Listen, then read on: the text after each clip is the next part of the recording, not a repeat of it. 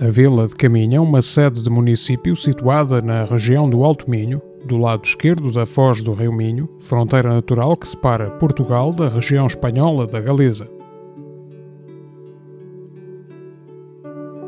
A sua implantação reiana obrigou-a a proteger-se com a construção de fortificações que evoluíram com a passagem dos séculos. Em contrapartida, encontraria no mar, ali ao lado, a sua principal fonte de riqueza. O seu centro histórico inclui diversos espaços e monumentos de interesse, tais como o Convento de Santo António, de feição barroca, empoleirado sobre uma colina no lado sul da vila. Foi ocupado por frades franciscanos até à extinção das ordens religiosas no século XIX. Já no século XX foi habitação de marinheiros e, mais tarde, colégio e noviciado.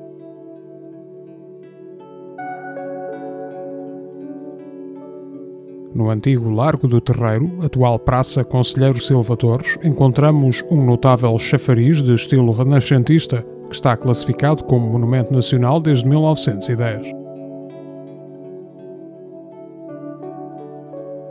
Foi construído entre 1551 e 1553 pelo mestre canteiro João Lopes, o Velho, autor de outros chafarizes importantes como o da Praça da Rainha, em Viana do Castelo, ou do da Praça da Ferraria, em Pontevedra, Espanha. Possui duas taças, a maior alimentada por 6 bicas e a menor por 4, ambas em carrancas. Apresenta-se decorada com elementos vegetalistas e é arrematada no topo com um coruchel encimado com a Cruz da Ordem de Cristo. Junto à mesma praça, no início da Rua da Corredora, situa-se a Casa dos Pitas, ou Casa Pita, uma habitação nobre edificada entre 1649 e 1652 num estilo manuelino tardio, com um brasão barroco.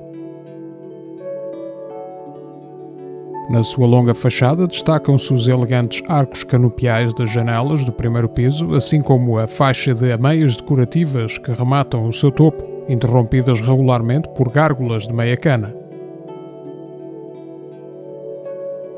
Construída em propriedades pertencentes ao Morgado dos Pitas, instituído em Aveiro no século XVII, mantém-se na posse da mesma família desde essa altura, funcionando hoje como alojamento turístico.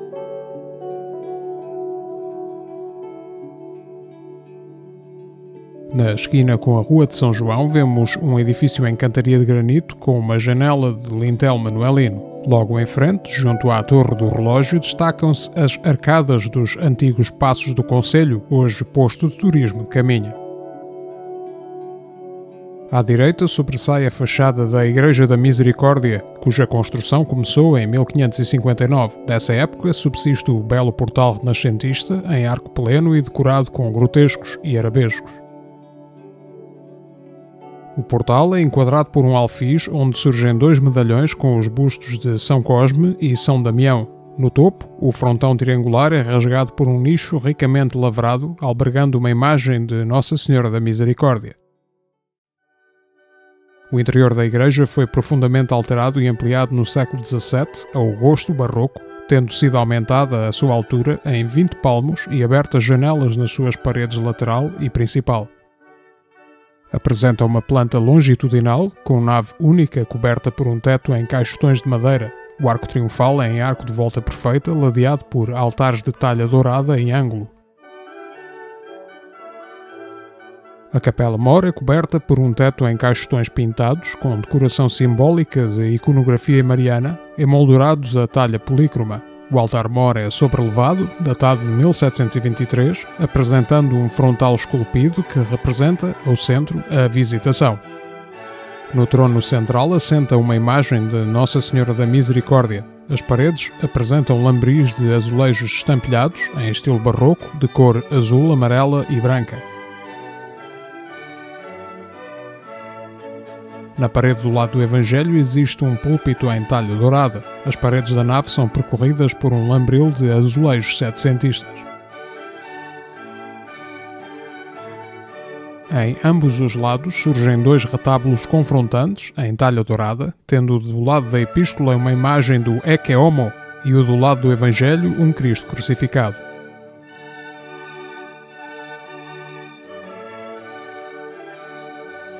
O coro alto, de planta em U, está decorado com excelente trabalho em talha, albergando o cadeiral dos mesários e um órgão suportado sobre mísulas com carrancas.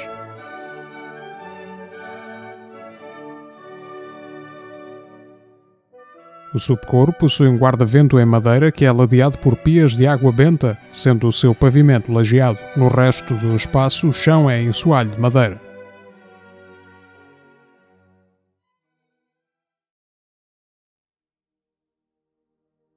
No exterior, a fachada noroeste do templo é percorrida por uma lógia renascentista, com arcada no piso térreo e varanda no andar superior. No pavimento existem lápides sepulcrais epigrafadas. Esta galeria está voltada para o atual Largo Carlos de Gulbenkian, onde podemos ver um poço. Aqui existia uma torre da antiga muralha de Caminha que foi demolida no final do século XVII.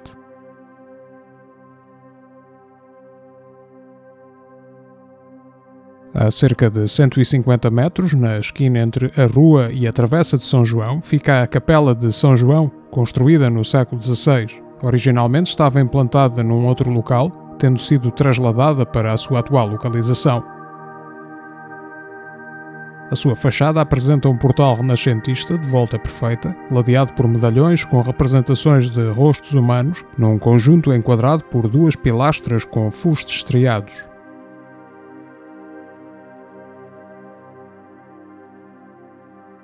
O interior, de nave única, apresenta um altar elevado sobre 2 degraus, em estilo neoclássico, com retábulo em talha polícroma. É protegido por uma balaustrada em madeira. Símbolo icónico de Caminha, a Torre do Relógio assoma sobre a Praça Conselheiro Silva Torres. Protegia as portas de Viana, viradas a sul, que são o ponto de entrada no antigo Centro Histórico medieval. Trata-se da única torre remanescente da cerca primitiva da vila, apresentando uma inscrição evocativa encimada por uma imagem de Nossa Senhora da Conceição, doada por Dom João IV de Portugal e pelo escudo de armas de Portugal. Apresenta uma planta quadrada em aparelho de alvenaria de pedra regular, estando dividida em 3 pisos, o térreo onde se situa a porta e 2 superiores, sendo o último coroado por merlões. Na fachada posterior, voltada para a Rua Ricardo Joaquim de Sousa, antiga Rua Direita ou Rua do Meio, a passagem é enquadrada por um arco apontado, sobre o qual ficava uma porta com um balcão de pedra. Esta era a torre de homenagem da fortificação erigida por ordem de Dom Afonso III, que ficou concluída em 1260. Comportava originalmente um total de 13 torres, sendo esta a única sobrevivente. Nos 2 andares do seu interior, que hoje albergam o núcleo museológico do Centro Histórico de Caminha, existe uma sala audiovisual, assim como uma exposição de réplicas dos principais monumentos da vila. Entre os objetos expostos destaca-se uma lápide de granito com uma inscrição, datada de 1260, comemorando a conclusão das muralhas. Proveio da desaparecida Porta do Sol, que estava voltada a oeste. Em 1597 foi aqui colocado um sino, que foi substituído por outro em 1610, em virtude de o anterior ter rachado, ficando abrigado na estrutura piramidal que coroa o topo desta torre. Em 1673 foi feita a instalação de um relógio público no cimo da estrutura, que passou então a ser designada como Torre do Relógio. O mostrador que ainda podemos ver hoje data de 1889. A visita ao patamar superior da torre permite ter belas vistas panorâmicas sobre Caminha e a sua paisagem envolvente, incluindo o rio Minho, a localidade de La Guardia e o Monte de Santa Tecla, na Galiza, e o Oceano Atlântico. Classificada como Monumento Nacional desde 1951, a Torre do Relógio foi alvo de uma intervenção de restauro e requalificação em 2008, sendo subsequentemente aberta ao público.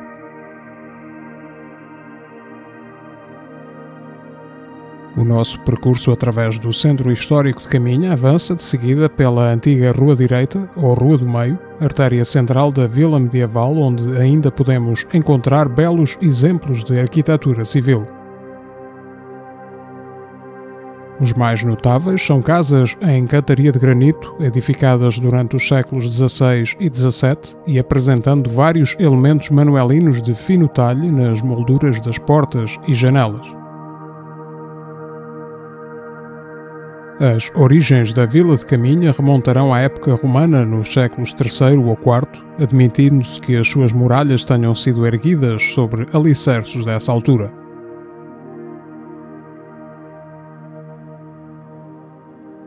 Já no século V, após a invasão sueva, aparecem os topónimos Camenae ou Camina. Em 1060, Magno de Leão define Caminha como sede de um condado que denominou como Caput Mini.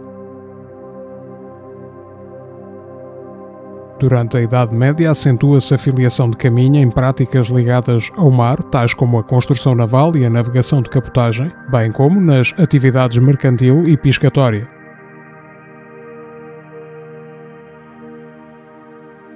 Conforme mencionado anteriormente, as muralhas de Dom Afonso III foram concluídas em 1260. Em 24 de julho de 1284, o rei Dom Dinis outorgou aos habitantes do concelho a primeira carta de foral. A estrutura urbana de Caminha, no seu centro medieval, terá sido planeada de origem, seguindo o modelo urbanístico francês das Bastides, numa malha ortogonal.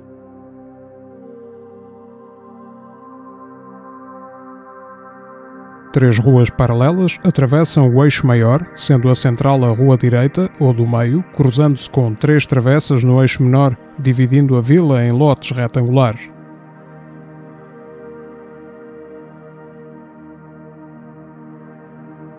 A vila permaneceu na posse da coroa até 1 de junho de 1371, data em que Dom Fernando estabeleceu o Condado de Caminha, tendo Dom Álvaro Pires de Castro sido feito o seu primeiro conde.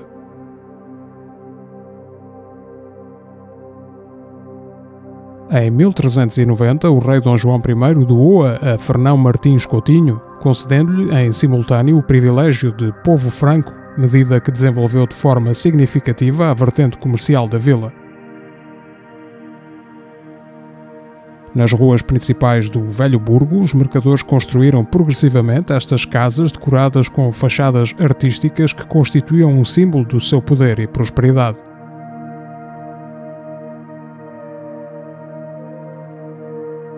Estas construções estruturavam-se na generalidade em 2 andares, com o superior a servir de habitação e o inferior correspondendo a uma loja vasta ligada à rua através da porta principal.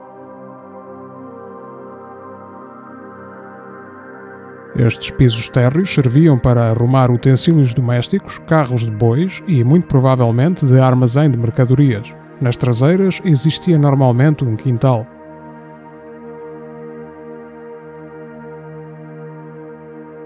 A vila estendeu-se para fora da antiga área muralhada, expandindo-se para sul, mas foi aqui que, já depois do século XVII, alguns proprietários continuaram a construir os seus solares.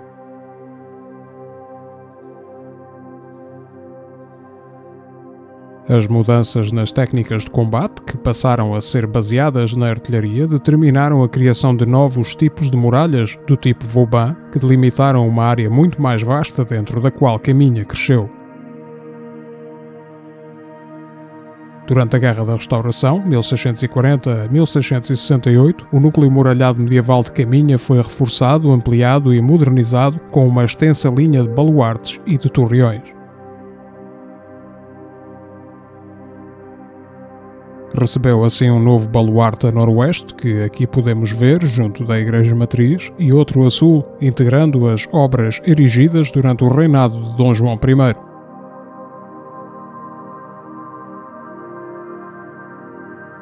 Na primeira metade do século XVII foram demolidas várias torres e trechos de muralha da época medieval, abrindo espaço para a construção de novos edifícios como armazéns para serviço da fortaleza.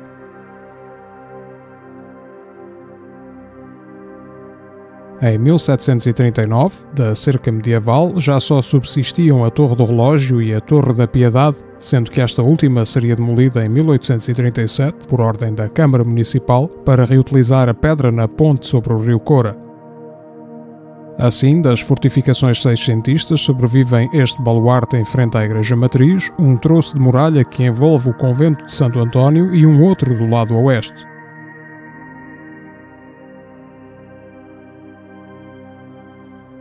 A edificação do baluarte da Igreja Matriz veio permitir um maior desafogo do espaço em frente ao templo, que originalmente tinha a sua fachada ocidental separada da muralha medieval por uma estreita viela.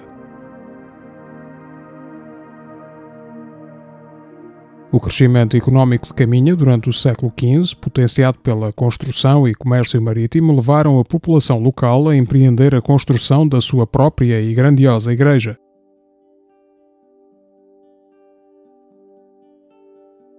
A construção iniciou-se em 1488, sob direção dos arquitetos biscainhos e galaicos Tomé de Tolosa e Francisco Fial, aos quais se juntaram mais tarde João de Tolosa e Pero Galego.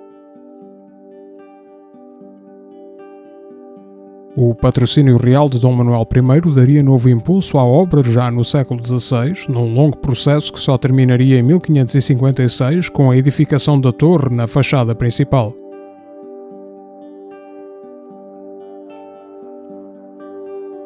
Ao longo de quase 7 décadas, a obra acabaria por incorporar influências artísticas e estéticas contrastantes que tornam a Igreja Matriz de Caminha num dos monumentos mais fascinantes do seu tempo.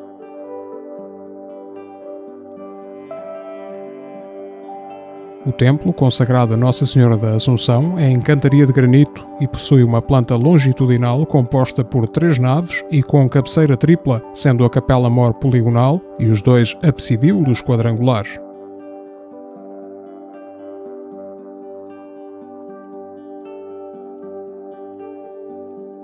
A fachada principal está voltada a oeste, estando dividida em 3 corpos escalonados, sendo o central mais alto e largo, separados por contrafortes rematados por pináculos.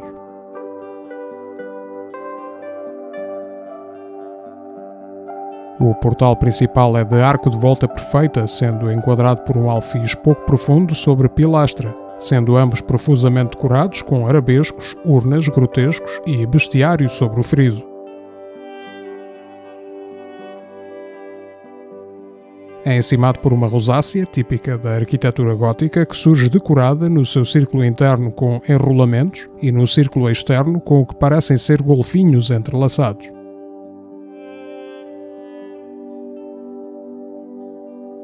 Este portal principal, que poderá ser inspirado no pórtico do Hospital Real de Santiago de Compostela, apresenta uma estrutura que o aproxima do conceito de um retábulo em pedra.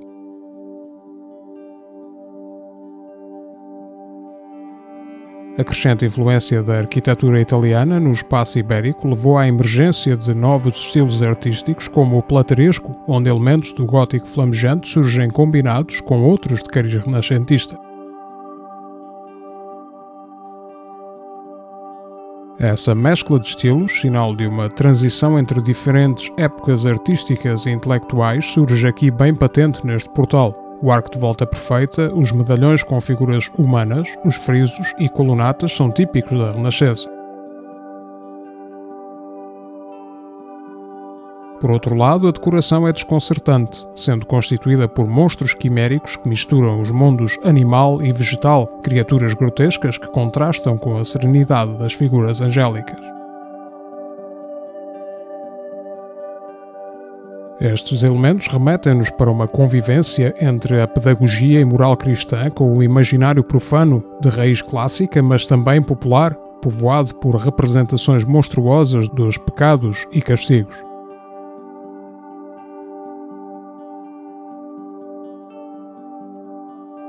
Na fachada sul da Igreja Matriz de Caminha destaca-se o excepcional portal lateral, magnificamente detalhado e decorado, que é por alguns atribuído ao mestre canteiro João de Tolosa.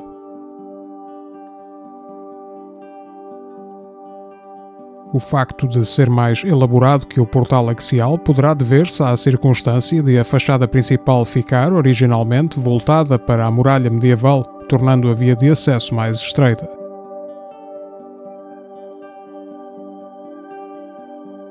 Este portal lateral, estando voltado para a vila e para duas importantes vias de acesso, terá sido assim utilizado como entrada principal durante décadas, até à ampliação do espaço em frente à igreja.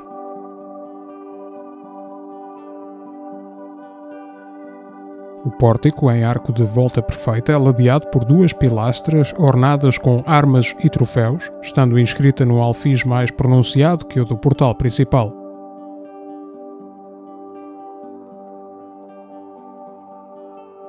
O conjunto é encimado por um frontão triangular onde pontifica a imagem de Nossa Senhora da Assunção, padroeira de Caminha, segurando no menino. No topo surge uma representação de Cristo crucificado.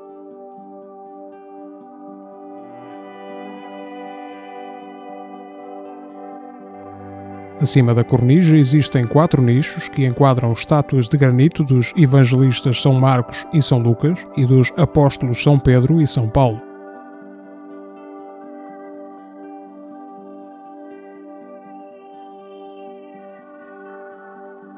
Os 2 medalhões que ladeiam o frontão representam, segundo alguns, Adão e Eva. Os medalhões mais abaixo, ladeando o topo do arco do portal, poderão representar os bustos do rei Dom Manuel I e da rainha Dona Maria. Este portal integra-se plenamente no estilo renascentista, destacando-se pela sua beleza escultórica e riqueza iconográfica.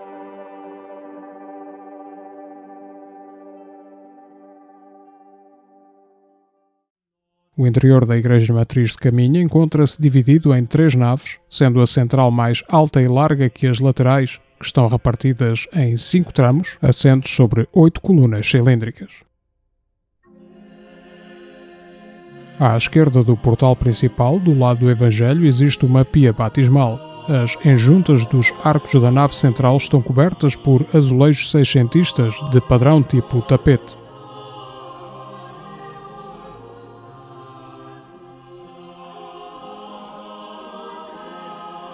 Do lado do Evangelho abre-se a pequena Capela da Piedade, acessível através de um arco de volta plena entre corucheus. É coberta por uma abóbada polinervada suportada por mísulas. Durante o restauro realizado nesta igreja entre 2001 e 2008, foi aqui descoberta uma pintura a fresco, datada de meados do século XVI, que se queria representar a Nossa Senhora do Rosário. Estava oculta atrás de um altar dedicado a Nossa Senhora das Dores, do século XVII. Embora deteriorada, os elementos remanescentes desta pintura mural revelam uma excelente qualidade de execução. Também na nave do lado do Evangelho, na parede da igreja voltada a norte, fica a mais majestosa de todas as capelas existentes no seu interior, a Capela do Bom Jesus dos Mariantes. Terá sido edificada em 1511, tornando-a muito possivelmente na primeira obra de arquitetura renascentista em Portugal. Apresenta uma planta quadrada, sendo coberta por uma abóbada polinervada. É acessível através de um largo arco de volta plena, com pilares laterais esculpidos e com 2 medalhões contendo esculturas de um busto masculino e outro feminino, talvez aludindo aos patrocinadores da sua construção.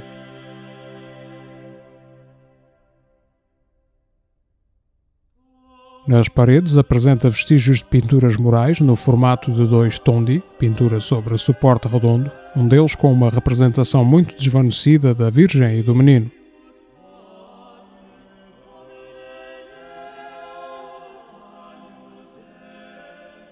O imponente retábulo em talha dourada foi criado, em 1701, pelo entalhador Manuel de Almeida, de Barcelos, e dourado por Manuel Fernandes de Oliveira, de Guimarães. Nele pode ver-se a imagem do Ecce Homo, que foi recolhida em 1539 nas redes de um grupo de pescadores de Caminha. Estava dentro de uma caixa cintada acompanhada por 2 cálices de prata dourada e paramentos bordados. O inusitado evento foi interpretado pelos pescadores e pela comunidade local como tratando-se de um milagre, uma oferenda do Senhor dos Mariantes para ser colocada na sua capela. Na verdade, poderá ter-se tratado de uma caixa lançada ao mar por ingleses católicos, procurando salvar estes objetos sagrados da destruição a que seriam sujeitos na Inglaterra anglicana de Henrique VIII.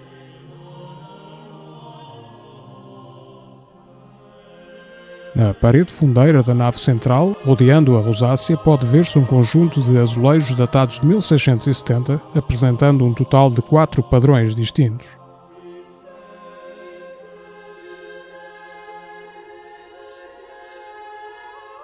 Também na nave central existem 2 magníficos púlpitos confrontantes em granito, facetados e esculpidos sobre colunelos. A sua execução remonta ao século XVII.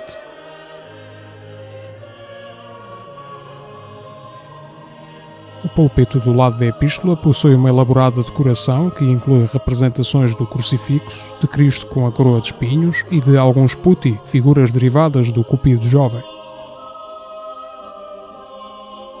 O púlpito do lado do Evangelho apresenta-se incompleto, tendo somente uma das suas faces ornamentada e apresentando a data de 1698.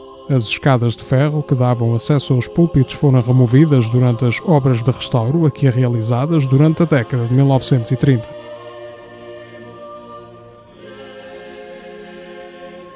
A capela absidal do lado do Evangelho é dedicada à Nossa Senhora do Rosário, sendo antecedida por um arco apontado e coberta por uma abóbada polinervada de belo efeito.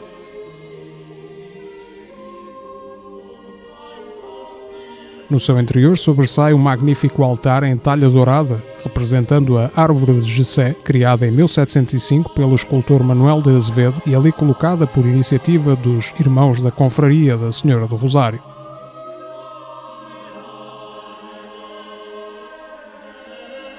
Esta árvore constitui uma representação artística da árvore genealógica de Jesus Cristo a partir de Jessé, pai do rei David.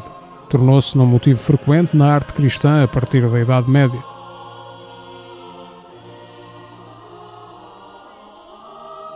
Na base surge a representação de Jessé jacente, do qual saem 12 ramos que terminam em esculturas dos 12 reis de Judá. No topo surge Nossa Senhora com o menino ao colo, beijando-a.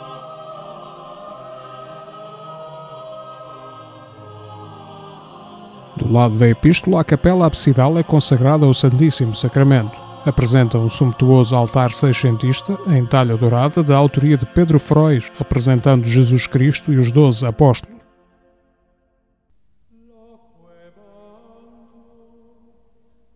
Ao centro, possui um sacrário rotativo, criado em 1674 por Francisco Fernandes. No nicho superior surgem as figuras do salmista, do sacerdote e a sabedoria. No central são retratados os evangelistas e, no inferior, há 6 esculturas e um relevo representando os passos da Paixão de Cristo.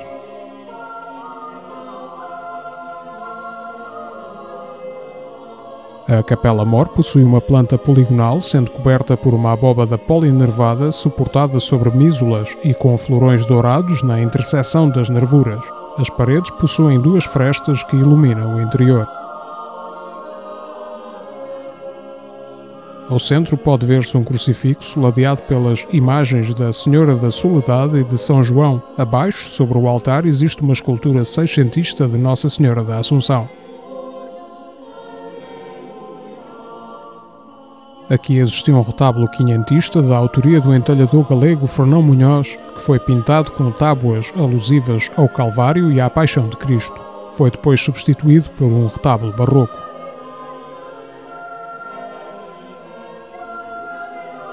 Em 1932, durante a intervenção da Direção-Geral dos Edifícios e Monumentos Nacionais, foi feita a remoção e venda do retábulo existente, adquirindo a capela-mor o seu aspecto atual. Um dos elementos mais importantes e impressionantes da Igreja Matriz de Caminha é o teto de madeira que cobre a totalidade da nave central e das naves laterais. Construído em madeira de castanho pelo entalhador Fernão Munhoz, de Tui, na Galiza, foi terminado a 20 de abril de 1565, conforme a inscrição localizada na sua pinha central. Este sublime teto de alfares, que revela influências mudéjares, constitui uma das mais importantes obras de carpintaria artística alguma vez realizadas em Portugal.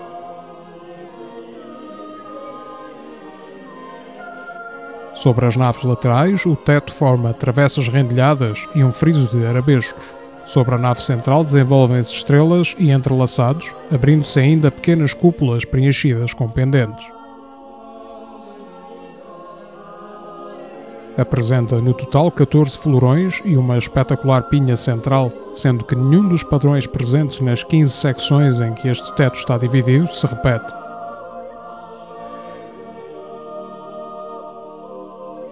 A Igreja Matriz de Caminha foi alvo de várias campanhas de restauro e remodelação, sendo que a realizada na década de 1930 resultou na remoção de retábulos, dos órgãos e do coro alto.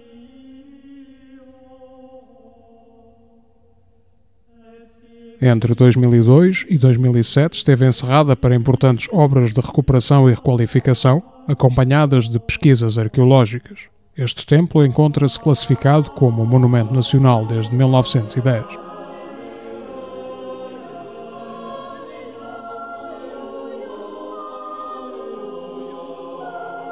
Muito obrigado por ter vindo conosco à descoberta de Portugal. Se gostou do vídeo, por favor clique em gosto e subscreva o canal para acompanhar as nossas novidades.